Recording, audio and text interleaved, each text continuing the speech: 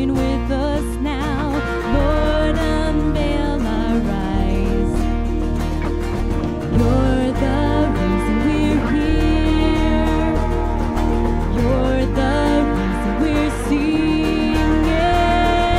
Open up the heavens, we want to see you. Open up the floodgates, a mighty river flowing from your heart, filling every part of our praise. Open up the heavens, we want to see you. Open up the floodgates, a mighty river flowing from your heart, filling every part of our praise.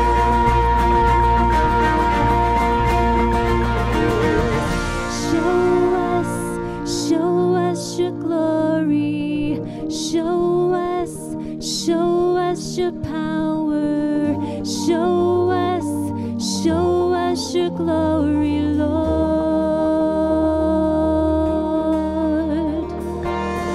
Show us your glory. Show us your power. Show us your glory, Lord.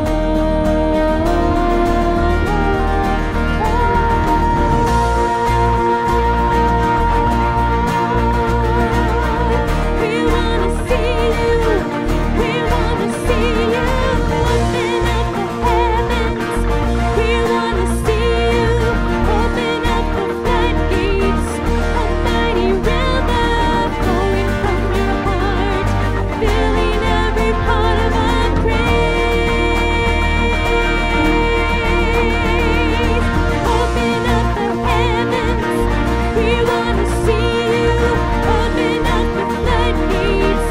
A mighty river flowing from your heart, filling every part of our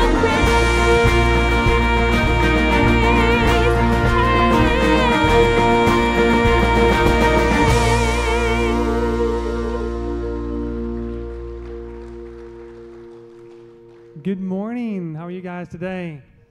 Great. If you guys would you read with me on the all sections as we read through God's word? He leads us into worship this morning. The Lord is gracious and merciful, slow to anger and abounding in steadfast love. The Lord is good to all, and his mercy is over all that he has made. All your work shall give thanks to you, O Lord, and all your saints shall bless you. They shall speak of the glory of your kingdom and tell of your power, to make known to the children of man your mighty deeds and the glorious splendor of your kingdom.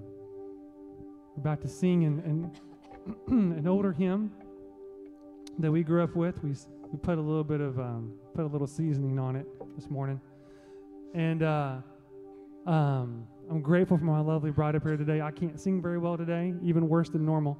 So if you guys would you guys just sing out today and just allow your voices to be the true choir this morning, giving praise and worship to the Lord our Father.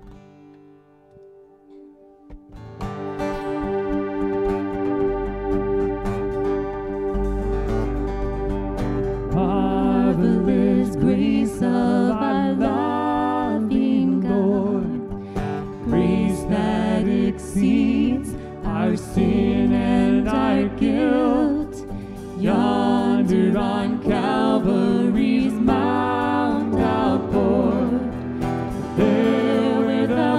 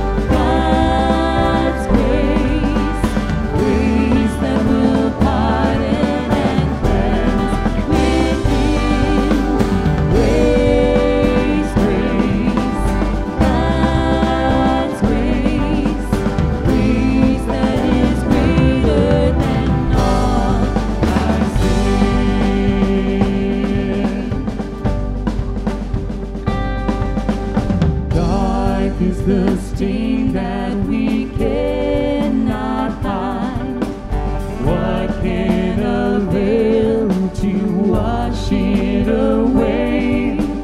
Look, there is flowing a crimson tide, wider than snow you may be today. Grace, grace, God's grace, grace that will pardon and cleanse within. Grace, grace, God's grace, grace that is greater than all our sin.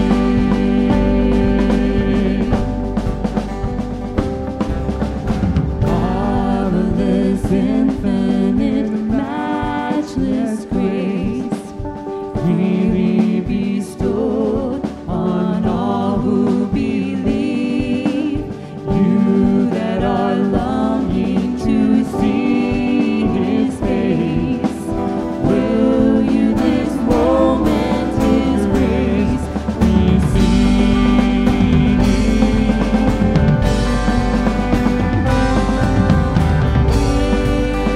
grace,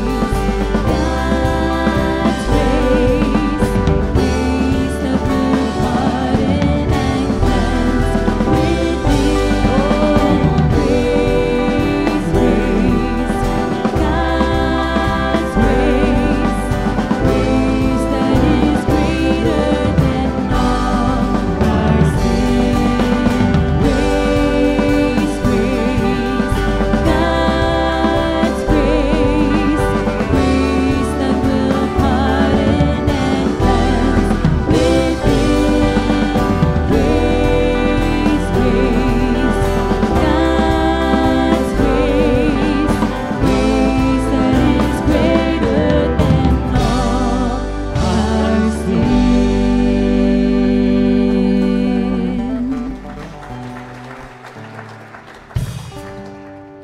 Good morning. Welcome to Bellevue, fall break at Bellevue, and it is great to see those of you all who are still in town, who have gathered together to worship the Lord and to encourage one another, and it is a beautiful day, a wonderful day to be in the Lord's house this morning. If you're a guest with us, I hope you got a bulletin when you came in. If you did, at the bottom there's a tear-off connection card. And if you could take just a few minutes and fill that out with your information, at the end of the service, we would ask that as you depart the worship center out either set of double doors, there is a blue tablecloth table there with a smiling person there. And if you would give it to that person, they would love to give you a gift just thanking you for being with us this morning and worshiping with us. Let's take a couple of minutes and shake some hands around us, and we'll continue to worship.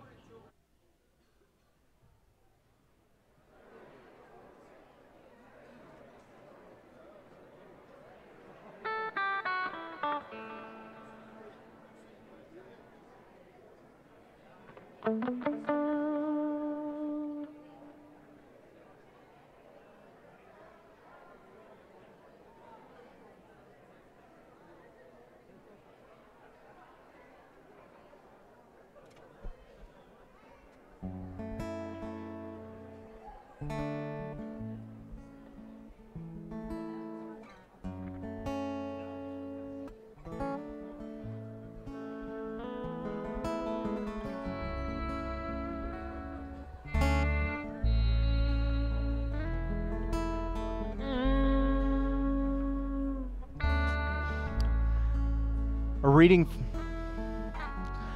from God's Word this morning from the book of Hebrews. But you have come to Mount Zion and to the city of the living God, the heavenly Jerusalem, and to innumerable angels in festal gathering, and to the assembly of the firstborn who are enrolled in heaven, and to the God, the judge of all, and to the spirits of the righteous made perfect, and to Jesus, the mediator of a new covenant, and to the sprinkled blood that speaks a better word than that of the blood of Abel. See that you do not refuse him who is speaking. For if they did not escape when they refused him who warned them on earth, much less will we escape if we reject him who warns from heaven. At that time, his voice shook the earth.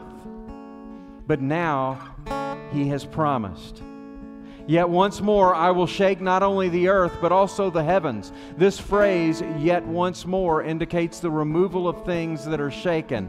That is, things that have been made, in order that the things that cannot be shaken may remain. Therefore, let us be grateful for receiving a kingdom that cannot be shaken. And thus, let us offer to God acceptable worship with reverence and awe, for our God is a consuming fire.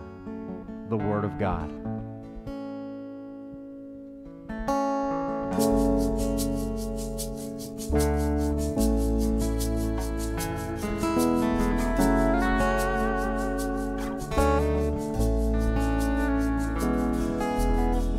I am resolved to no longer linger, charmed by the world's delight. Things that are higher, things that are nobler, these have allured my sight. I am resolved to go to the Savior, leaving my sin and strife. He is the true one, He is the just one, He hath the words of life. I will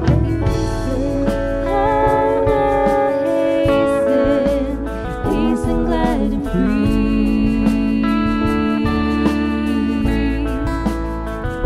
as I draw near to you, God. Draw near to me.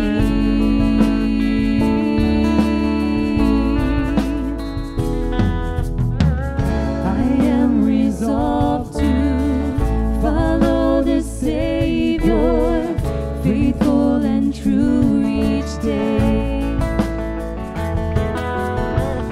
Hear what He saith, do what He willeth. He is the living way.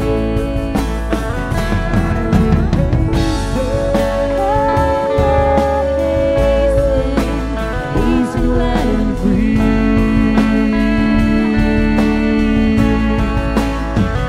As I draw near to you, God, draw near to me.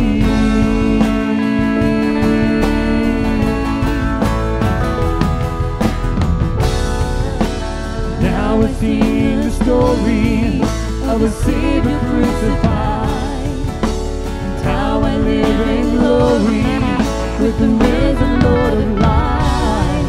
Oh, Jesus, greatest, highest, I will come to thee. By your grace I've been redeemed. I am resolved to enter the kingdom, leaving the paths of sin.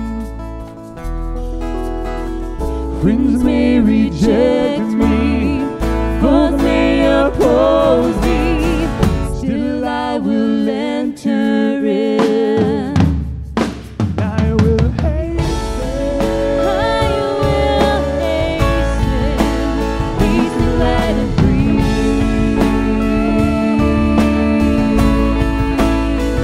As I draw Near to you, God, draw near to me.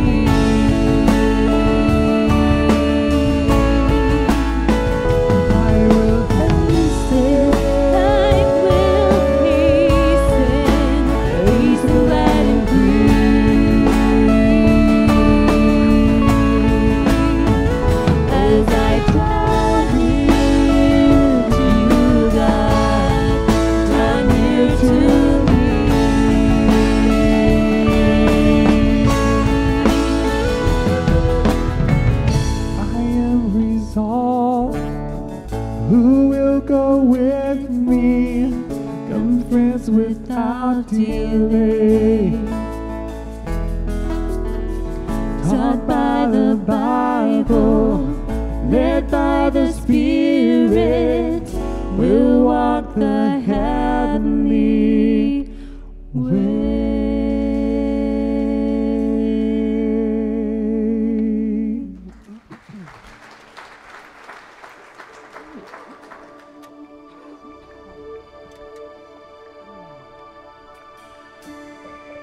Dear God, just like the rain poured from the skies last night after a long drought, I pray that your Spirit would rain down upon us this morning in the drought of our soul. Spirit of the living God, Spirit of the living God, we only want to hear your voice. We're hanging on every word. Spirit of the living God, Spirit of the living God, we want to know you more and more. We're hanging on every word. Come and speak to us, oh Lord.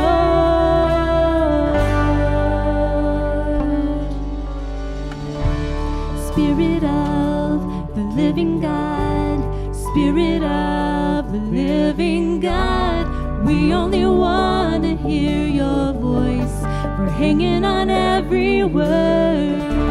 Spirit of the living God, Spirit of the living God, we want to know you more and more.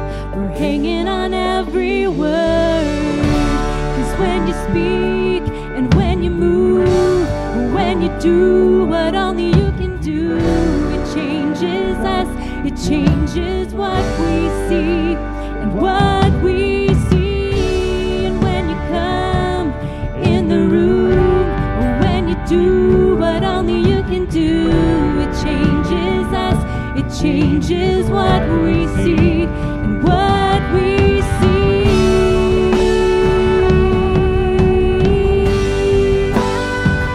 You're changing everything.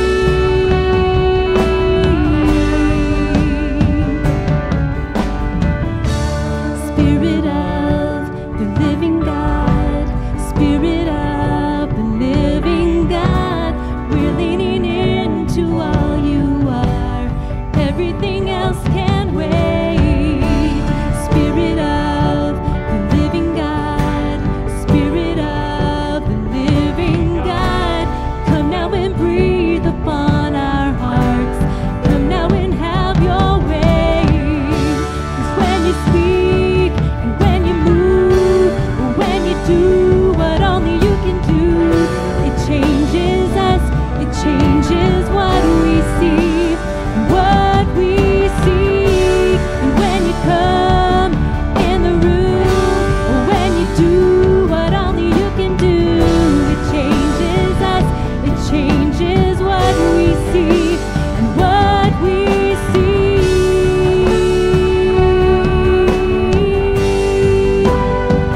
You're changing everything. And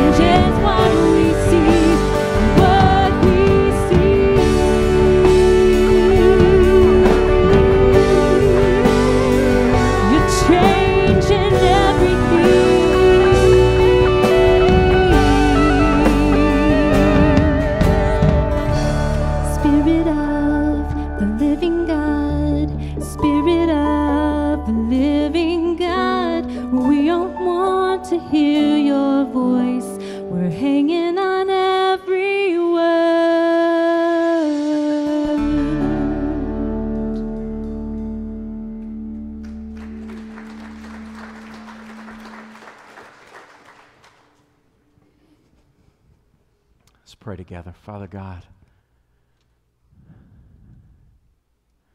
it's so awesome to be in this place.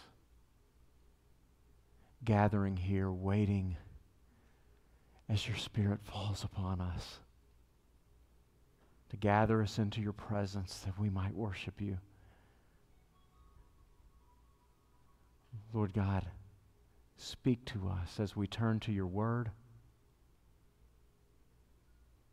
Change and transform us.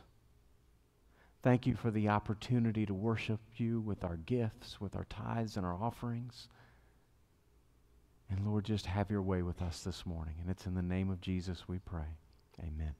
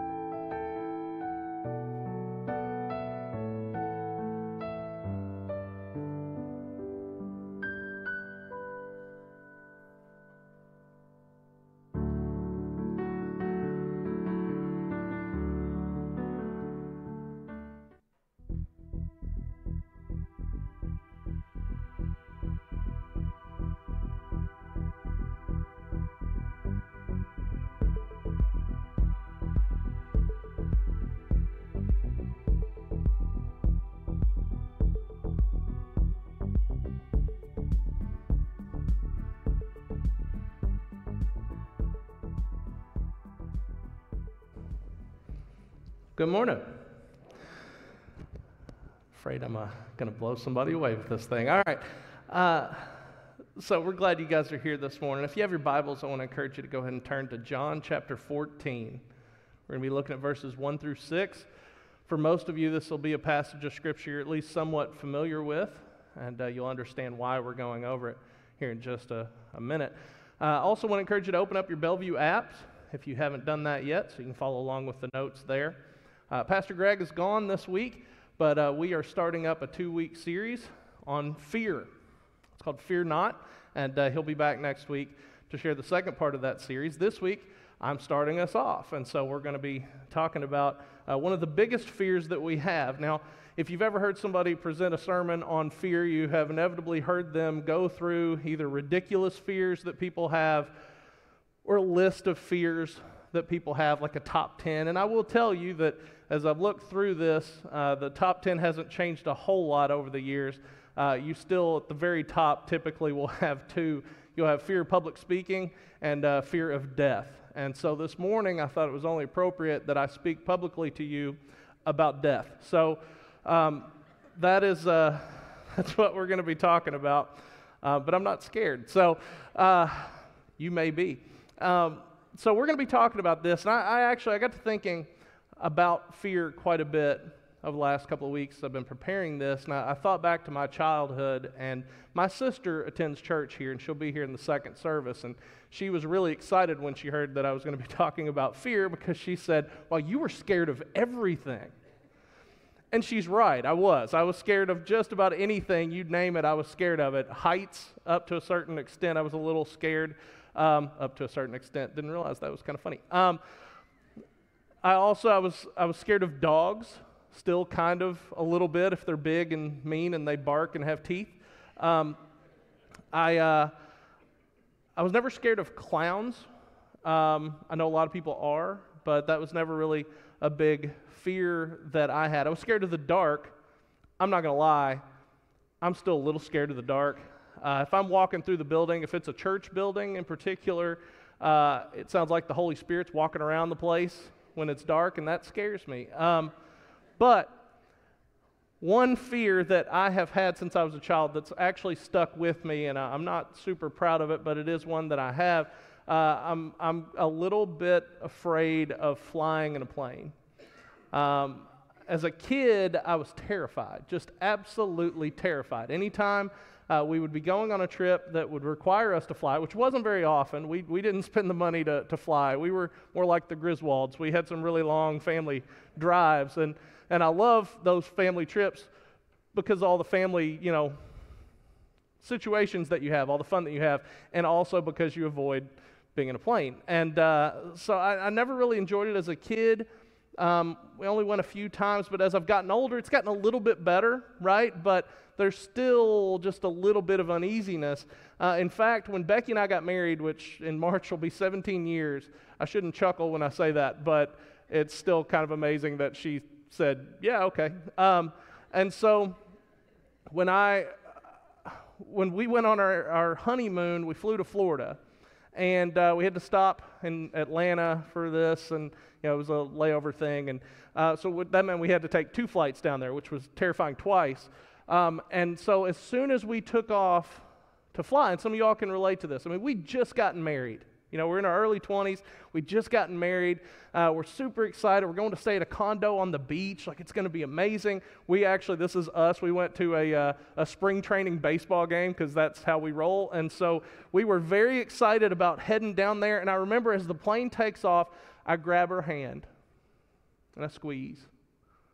And I know that there was a moment where she was sitting there and she thought, wow, he loves me so much. And then the next moment, I know she thought, this man's going to kill me. Because I squeezed and squeezed and squeezed for probably the 2-hour flight. I would say a good hour and 45 minutes of it were just me sitting in my seat, squeezing as hard as I possibly could. I was scared out of my mind. And some of y'all can relate to that. We have lots of different fears, and some of those cause paralysis in us. And most fears, we can kind of bring them down to 2 reasons that we have them.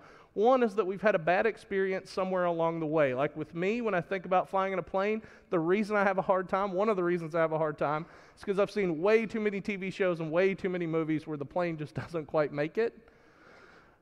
And that scares me. The second reason is that I have some deep issues with control and not being in control of things. Some of y'all can probably relate to that, because when you're in a plane, you're not controlling anything.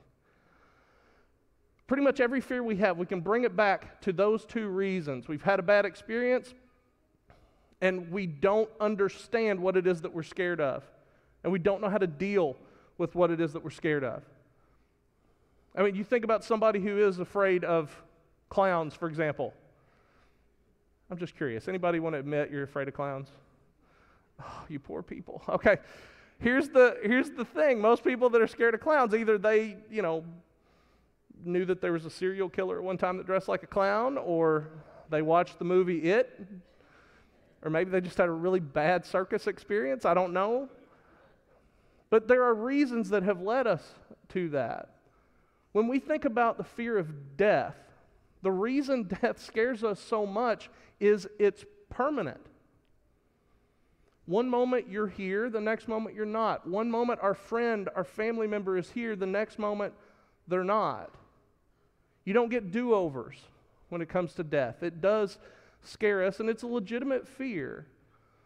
But this morning, we're committed as followers of Christ to live our lives in a way that honors and glorifies God. We're committed to living out the directives that He gives us through Scripture. And so this morning, as we look through John chapter 14, we're going to try to answer this question: how do we keep it together when we're thinking about the end? How do we hold it together when we're thinking about death? So again, I want to encourage you to look at John chapter 14. We're going to look at verses 1 through 6, and then we're going to talk about it a little bit. Here's what Jesus says. He says, "Let not your hearts be troubled. Believe in God, believe also in me. In my Father's house are many rooms. If it were not so, would I have told you that I go to prepare a place for you? And if I go and prepare a place for you, I will come again and will take you to myself, that where I am, you may be also. And you know the way to where I am going." Thomas said to him, "Lord, we do not know where you're going. How can we know the way?" And Jesus said to him, "I am the way and the truth and the life. No one comes to the Father except through me." Would you pray with me, please? Heavenly Father, as we read through this very familiar passage of Scripture, it will bring back memories for many of us of funerals that we've attended, of family members and friends that we've lost. God, it may bring back thoughts of the first time we understood that Jesus was the only way for us to come into a relationship with you. Father, this morning I pray that you will help us to unpack and understand as much as we can about what Jesus said here. Help us to apply it to our lives and live out our faith in a way that truly brings honor and glory to you. It's in Jesus' name we pray. Amen. Now we see three things in this passage that will help us figure out how we keep it together when we think about the end. Because let's make no mistake about it, death is a big deal. It's literally one of only a few things that everyone in here has in common. We will die. We will have family members. We will have friends. We will have coworkers. We'll have neighbors. We will deal with death. And how we deal with death will not only say a lot about our relationship with Christ, but truly can play a part in helping us to grow in our relationship with Christ, which is something that God desires for us to have throughout our lives, growth. And so let's look at these three things. The first thing that we see, the first step we need to take if we truly are committed to keeping it together when we think about this stuff, is we need to protect our hearts. Protect your heart. The very first thing he says here is, let not your hearts be troubled. Now that's kind of a weird way to start a conversation, and that's because he didn't start the conversation like this. He's been talking with the disciples. If you move back up into chapter 13, you're going to see a conversation that takes place there with the disciples where he tells them that he's leaving. Now, we know what he means. They don't necessarily understand. If you know much about the disciples, and you may or may not, the disciples are notorious for not really understanding what Jesus means when he says things. Now, I don't know about you, but there are a lot of times when God, speaks to me through his word where I don't understand what he means either. But Jesus makes it clear to them that he's with them now, but he won't be soon.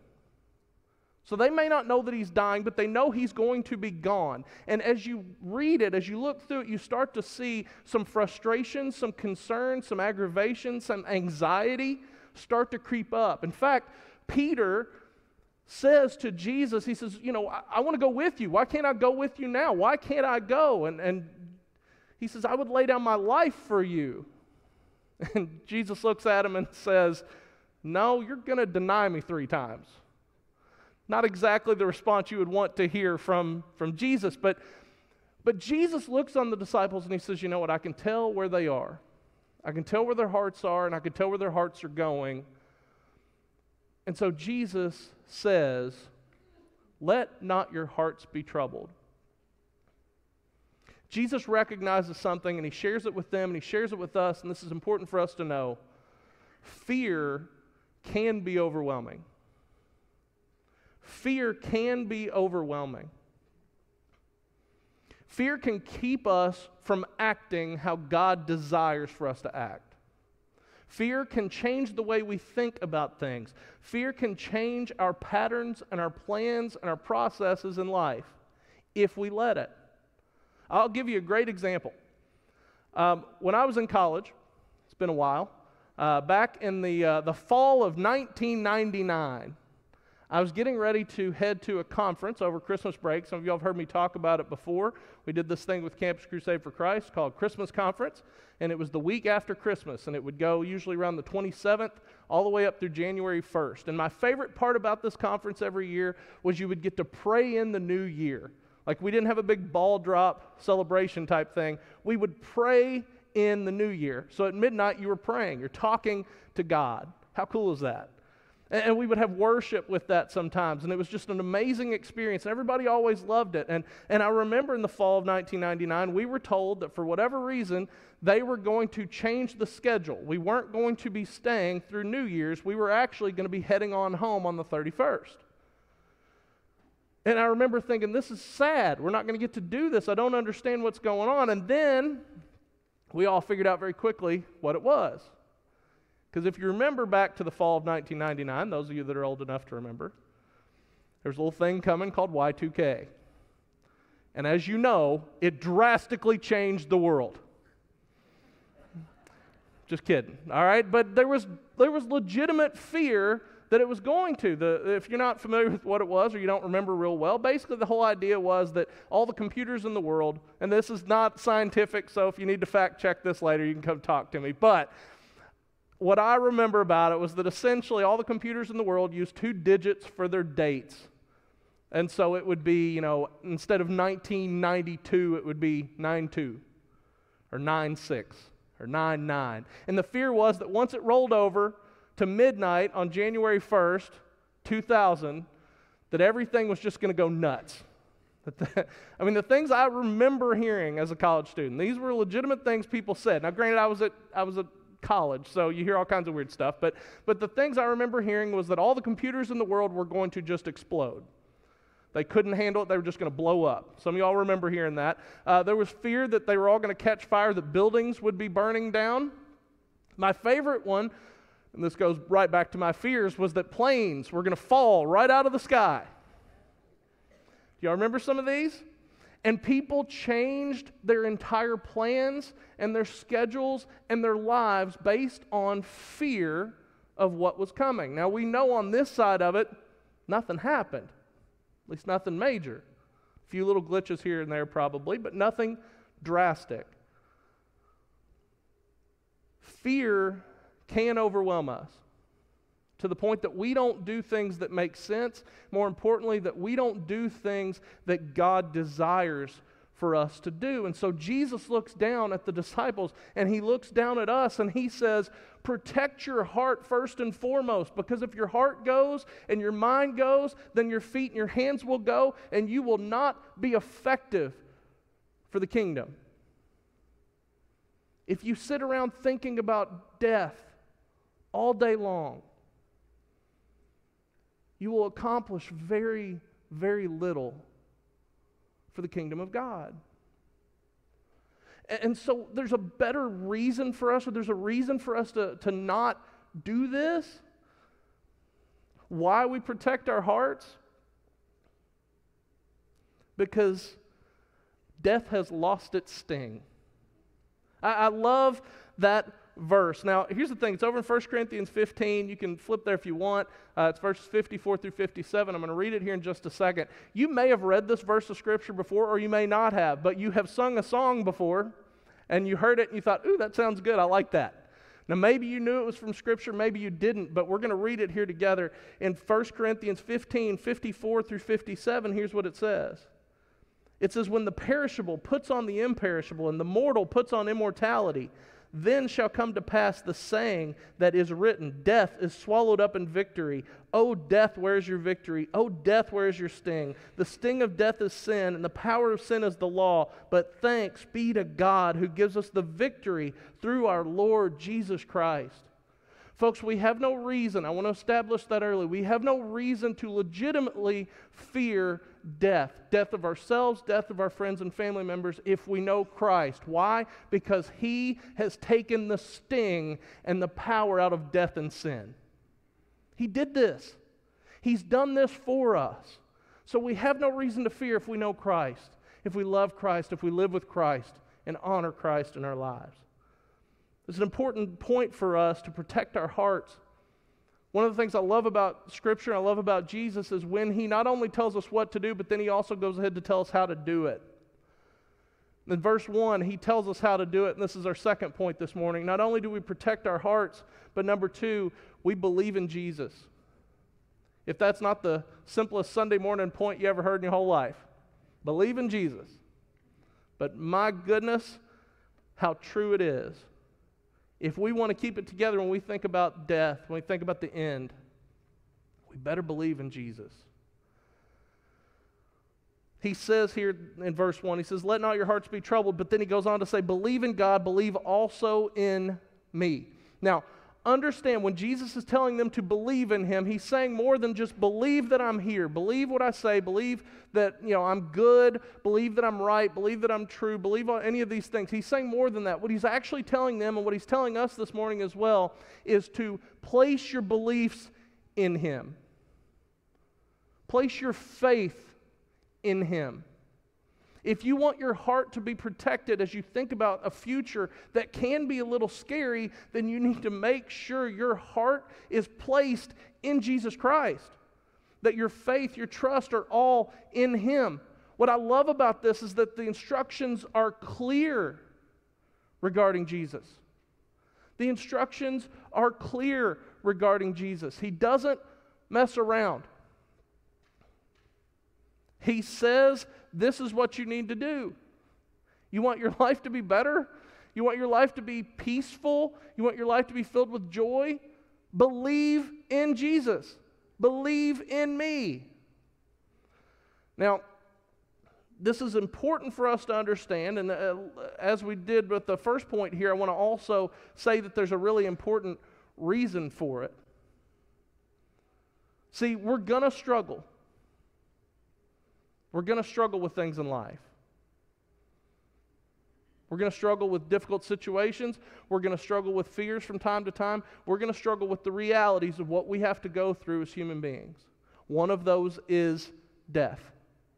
We will struggle with that. We are wired to struggle with that. We're wired to struggle with that because we're wired for relationship. We're wired for community. And when that community gets shaken up, when relationships have to end because someone's not with us anymore, it should be a struggle. It is difficult for us. There are no two ways about it. So don't misunderstand this morning and say that this is all easy.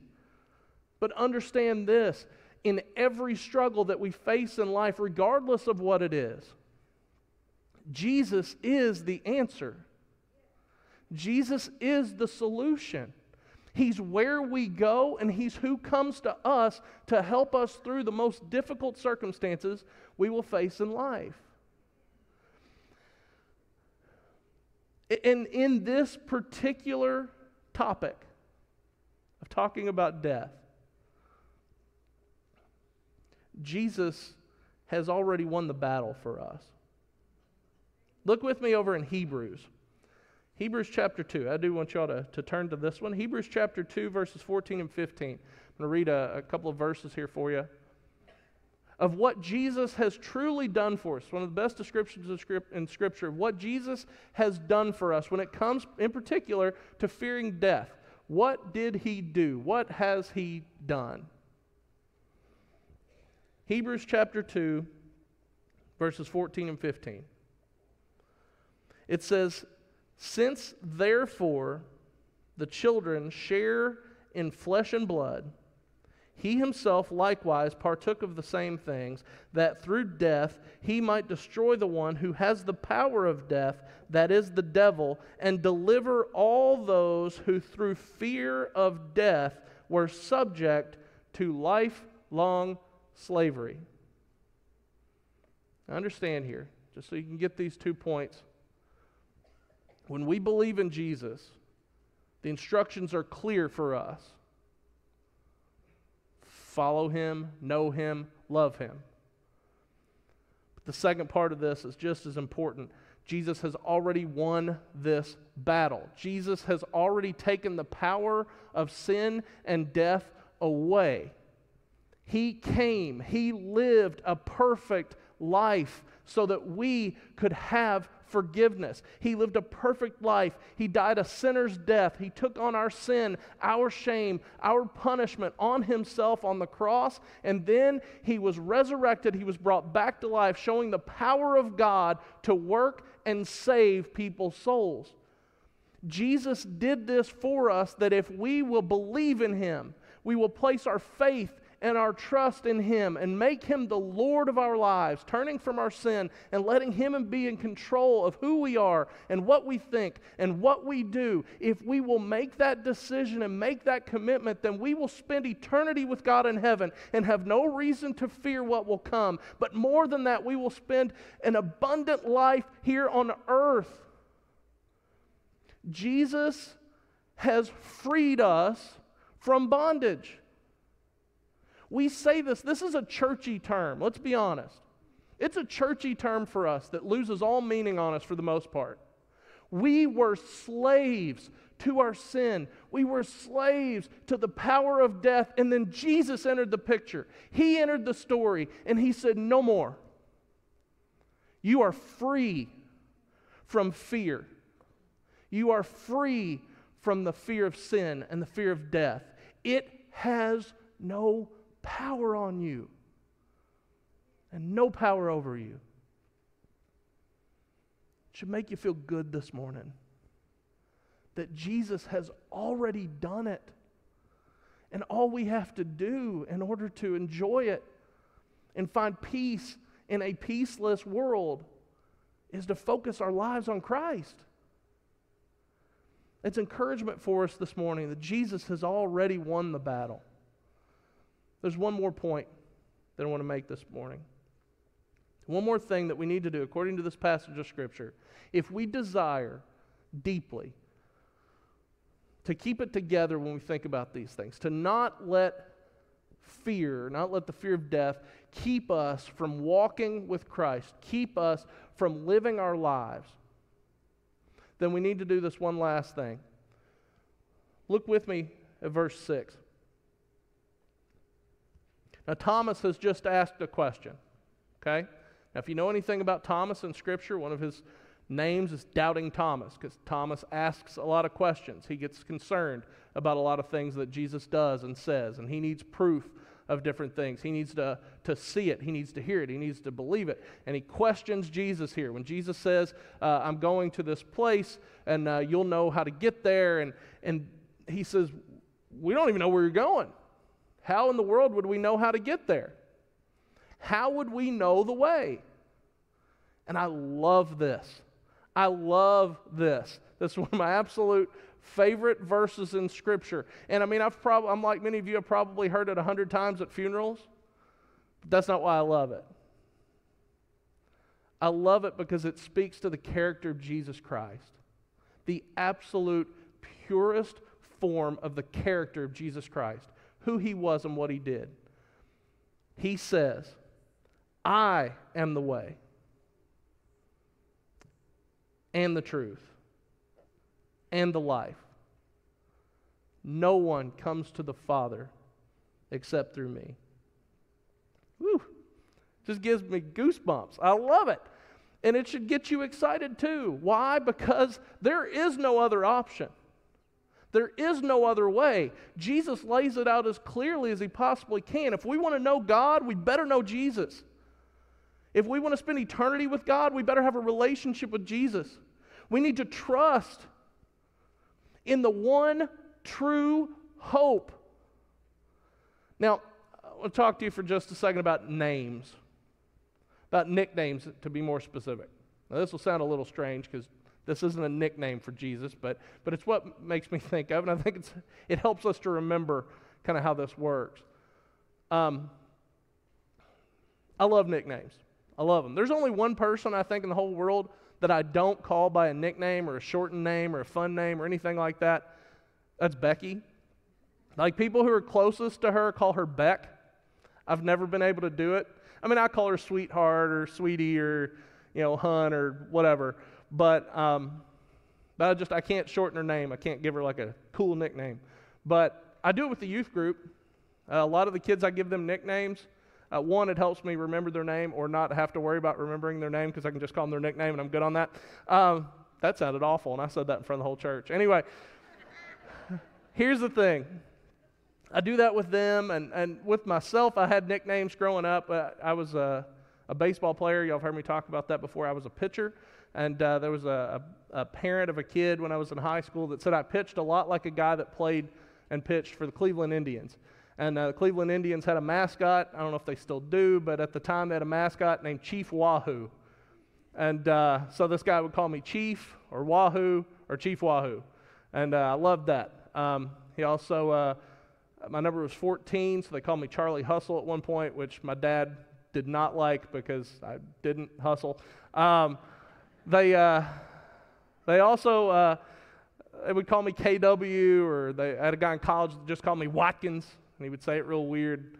I tried to give myself a nickname when I was growing up. I thought I was going to be this amazing basketball player, and so I tried to call myself Shaquille Watkins. I'm not proud of that one, okay? That's not the best one. And then I worked with a guy a few years later who tried to call me Hoss. I didn't like that either. For a couple of reasons. One, Hoss sounds like a great big guy, and I was like, come on, man, seriously? I'd call you Shrimpy, but that's not going to be nice. And but I didn't like it because my dad called me Hoss when I was growing up. Like, that's what Dad would call me, Hoss Cat. And I never really understood what the cat was about, but it was Hoss Cat. He'd call me Hoss Cat. So nicknames are neat. Nicknames are fun and interesting. But what nicknames do, what we're doing when we call somebody something other than just their name is we usually are describing one part of their character that sticks out the most. You know, he called me Chief Wahoo because I pitched like this other guy. I didn't throw as hard as him, but I pitched like this other guy. I wanted to be Shaquille Watkins because I thought I was going to be a 7-foot basketball player. Didn't quite make it. When we think about Jesus, these are not nicknames, but I want you to think through some of the names that Jesus either calls himself or is called by other people. I want you to think about how he goes about it. I want you to think about the ones that matter the most. You know, he's called the gate. He's called the door. He's called the living water. He's called the bread of life. He's called the Word of God. He's called the Son of God. He's called the Son of Man. He's called the One. In this passage of Scripture, he says, I'm the way, I'm the truth, I'm the life. He is the one true hope that we have. See, when Jesus says, I'm the way, what he means for us is very, very specific. He says, I am the way that you can have a relationship with God. I am the way that you can inherit eternity with God. I am the way that you can live a life that matters, that has purpose and meaning. When he says, I am the truth, what he's saying is that there's nothing wrong in him. Everything about him is righteous. Everything about him is true and honest and sincere. He is the truth of the whole world, truer than anything else we will ever see or imagine. When he says he is the life, what he is saying is that he provides life. He provides life with purpose. He provides life with meaning. He provides life with direction. And those who don't have life through Christ are seeking and searching for something that matters. And they will only find it. We will only find it through a relationship with Jesus Christ because he is the life. And then he says, no one comes to the Father except through me. And he's not kidding when he says it.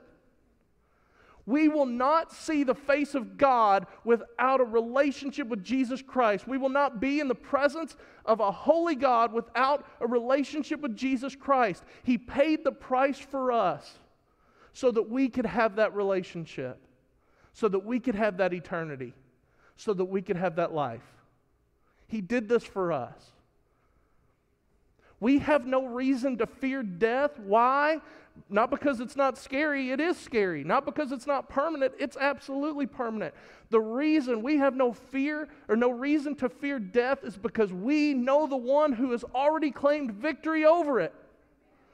If you have a relationship with Jesus Christ, we will not need to fear much.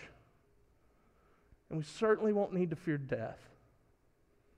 Because when we close our eyes here on earth, we will open them in the presence of a holy God. But I want to encourage you this morning, if you don't have that relationship, then you don't have that peace that surpasses all understanding. If you don't have a relationship with Jesus Christ, then you are lacking in the one thing that will change your life forever and take away all reason for fear. Jesus is the one who wants to change your life. And if you're here and you've never made that decision before, in just a moment we're going to have a time of invitation. Where we'll have a pastor or two down here in the front who would be happy to talk with you and walk you through that decision. And if you've never made that decision today, then I want to encourage you. I want to challenge you. I want to push you. Make that decision today. If you feel God's leading you to do it, don't wait. There's a tendency anytime the pastor's out, we want to wait. We want to wait. We want to wait. Don't wait. It's the most important decision you'll ever make in your whole life. Why would you put off the most important decision you can make. Maybe you're here this morning and you have a relationship with Christ. Your life has been changed by Jesus, but you know this is a church you want to be a part of. Why don't you come let us know that too during the invitation time? Just come and tell one of the pastors that you want to come be a part of Bellevue. We'd be happy to walk you through that decision. We'll also have an area up here at the front that is an altar. It's an opportunity for you to pray. But before we get to that invitation, I want to do one thing real quick. We talked about the names of Jesus. I'm a big believer that each name is significant. It represents who he is, but each one is also specific. It's unique. And so I'm going to lead us through a little prayer time here before our closing invitation time. So if you would, just kind of close your eyes, bow your heads.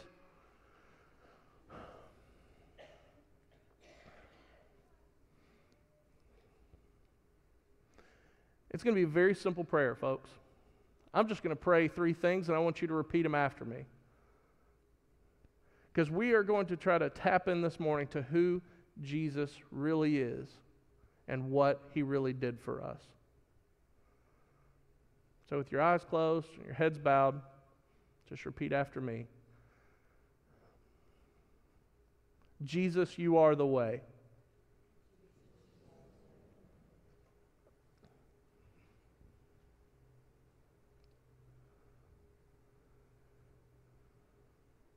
Jesus, you are the truth.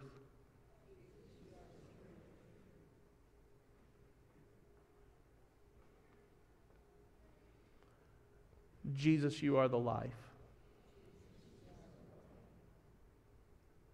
Amen.